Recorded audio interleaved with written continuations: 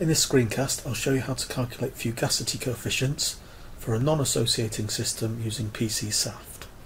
So as we've seen in previous videos, we've got information about the components, and this includes the SAFT parameters that have been looked up from the literature. We've got some constants, we've got information about the system itself in terms of temperature, packing fraction and the like. We've also got the binary interaction parameters, and in order to calculate the fugacity coefficient we need these equations here. So this is equation A32 and A33 from reference 1, and by using the combination of these two equations we can calculate fugacity coefficients.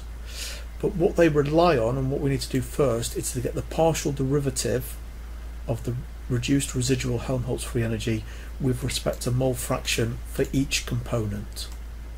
So if we come over here, for component 1 we slightly vary the mole fraction whilst keeping everything else the same.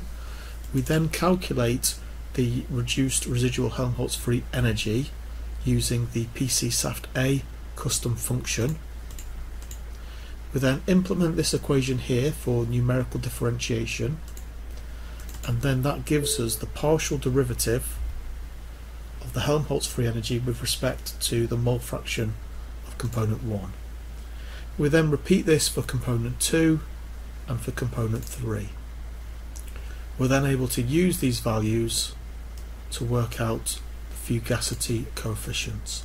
We also need within this the value of A tilde res, the compressibility factor, and I've also just calculated the pressure here, although that's not needed in these calculations. So this Excel formula then implements these equations shown here and gives us the fugacity coefficient for each of the components.